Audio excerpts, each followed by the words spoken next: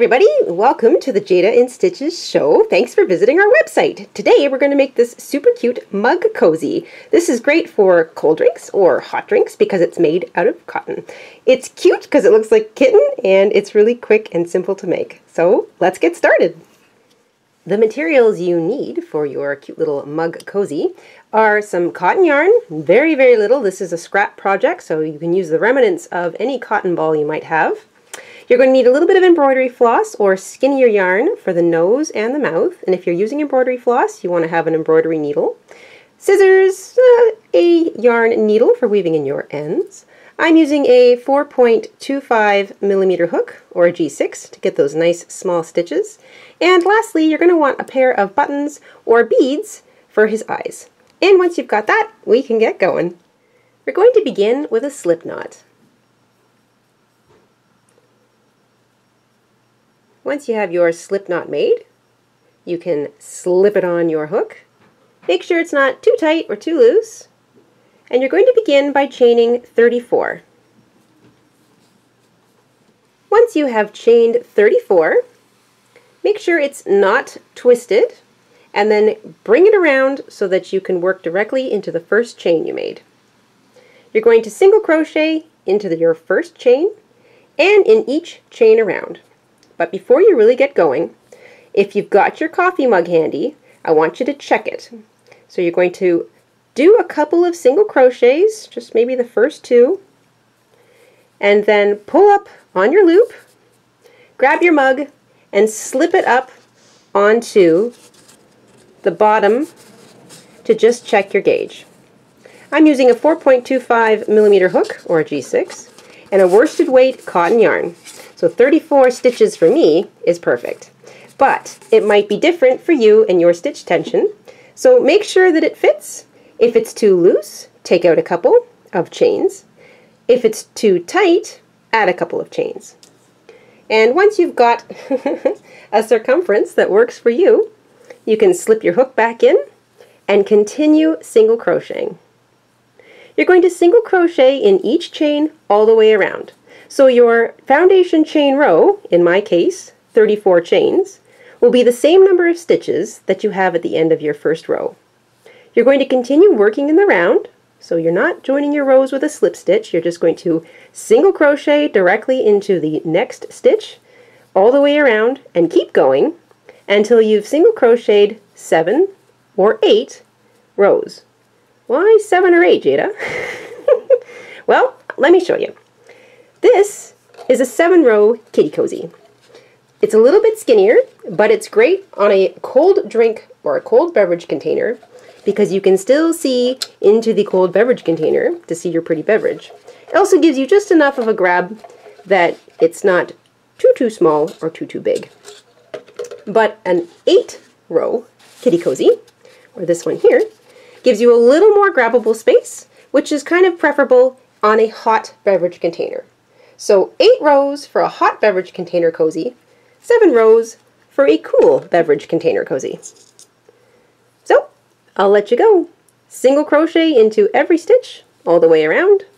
Keep going for 7 or 8 rows, and I will see you at the end of 7 or 8 rows. I've completed 8 rows, and you can count 1, 2, 3, 4, 5, 6, 7, 8. So that's 8 rows for a hot cozy. You can clearly see where you started, so you can make sure that your rows end sort of somewhere in alignment with that starting point.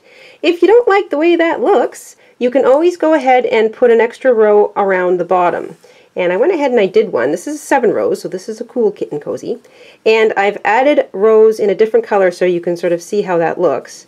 And this makes the bottom more even. So obviously if you use the same color, like you did here, this will just be completely even and you won't see any changing in your rows.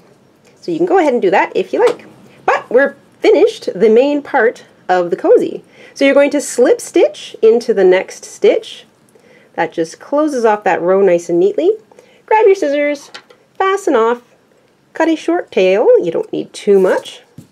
You're going to grab your yarn needle and you're going to weave in your tail just to make everything nice and neat and tidy. So you can go ahead and do that before we put on our ears. We're going to begin with another slip knot. This is so we can put the ear portion of our kitty cozy on our kitty cozy. Now, once you've got your slip knot on, pick up your cozy and take a look at the back. And you know this is the back because you can see sort of where you started and where you finished. Try to put it in the middle. Sort of squeeze it on both sides so that you're looking at your start in the direct middle, or the very middle of your cozy. Flip it over, and we're going to attach our ears to the front. So I like to find what I think is about the middle stitch. That looks like it here. Just eyeballing this. And I'm going to count 1, 2, 3, 4. I'm going to count back 4, and I'm going to join my yarn in that stitch. And by joining, I'm going to use a slip stitch. There we go. And now we're ready to put on our ears. So we're going to begin by chaining 4. 1, 2, 3, 4. Skip the first chain from the hook, identify the second chain, and slip stitch into that chain. Identify the next chain and single crochet into it.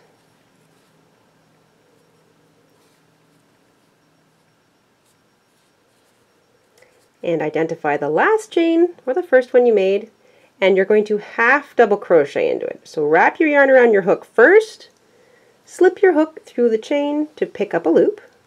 You should have 3 loops on your hook, then you can wrap your yarn and pull back through all 3. Now we're going to attach our ear to the top of our cozy. So you can do one of 2 things. You can make a skinny ear and attach it to the next stitch after the one that you attached your yarn to, or you can make a slightly wider ear and attach it 2 over. So this is a skinny ear. It's kind of cute. You've attached it to the very next stitch. And this one's a slightly wider ear. So you skip over a stitch and attach it to the second one. So I'm going to make a wider ear. I'm going to skip over the next stitch and slip stitch into the stitch after that. And I'm working over my tail, but you don't have to. You can just weave that in later when you're done. There, ear attached. Now we want to zip across, boom, boom, boom, and make a second ear. So we're going to slip stitch into the next 3 stitches. That's just to give our kitty a little bit of space between her ears.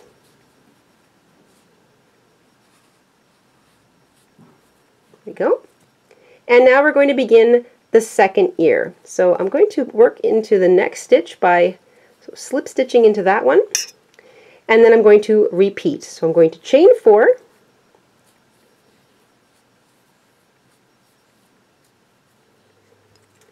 skip the first chain from the hook, slip stitch into the second chain from the hook, single crochet into the next chain,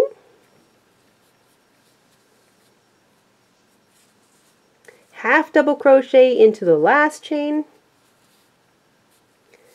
and then for the skinny ear, you're going to slip stitch into the very next stitch along your cat, or for the thicker ear, you're going to slip stitch into that one after that. So I'm going to skip 2 stitches for a thicker ear.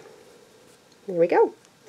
All you need to do now is grab your scissors, snip your yarn. Again, you don't need very much. Fasten off, grab your yarn needle, and weave in your tails, and then we can put on the eyes and the nose. First, we're going to put on his eyes. So, I chose buttons, flat-topped buttons for this particular cozy, and I lined up my buttons on the inside or the middle of my ear, came down about 3 rows, so there's 1, 2, 3 rows, and sewed my buttons on equidistant on the same row in the middle of the ear space. So those are flat top buttons. I used regular 4-hole buttons for this one, and I did them in the same place, so right in alignment with the ears. And for this one today, I've got these really cute little heart-shaped beads that I'm going to put on. So same thing, I'm going to align them with my ears. I'm going to come down about 3 rows. I'm going to grab my needle and thread and sew them on. Once you've got his eyes on nice and firmly, we're going to put on his nose. So I like to put the nose right in between the eyes, and I like to work over top of about a single stitch width and a single row height. So that's what it looks like finished, and this is how you can get it started. So look at your eyes, look at the stitches in between them, either right between them or just a bit below, depending on how big of the buttons it is you used. And then you're going to pick a stitch somewhere in the middle. So this one right here, I've got my finger right at the bottom of it. That's going to be my nose guide. So I'm going to bring my yarn in somewhere at the top side, leave a little bit of tail showing at the back because I want to knot things together before I am finished. So I'm just going to hold my finger on that. And I'm going to go across one stitch width. This will be the top or the bridge of my nose. And then I'm going to come out at the bottom, so the bottom point of that stitch. And then I'm going to fill everything in. So this side, I'll go in the top corner and back out through the bottom point, trying not to split my thread. And if you're using sort of a thinner yarn with this, I'm going to go on the other side, then you don't have to do as many stitches. And I'm going to go in the other corner and back out the bottom point.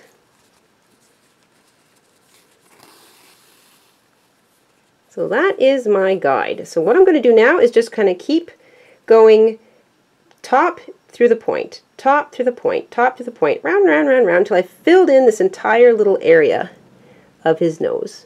So you can kind of hide a few stitches underneath the bridge, as long as you always bring it back out at that bottom point. And you can go back and forth a few times. That'll sort of help fill it in. And once again, I'll show you what that looks like finished.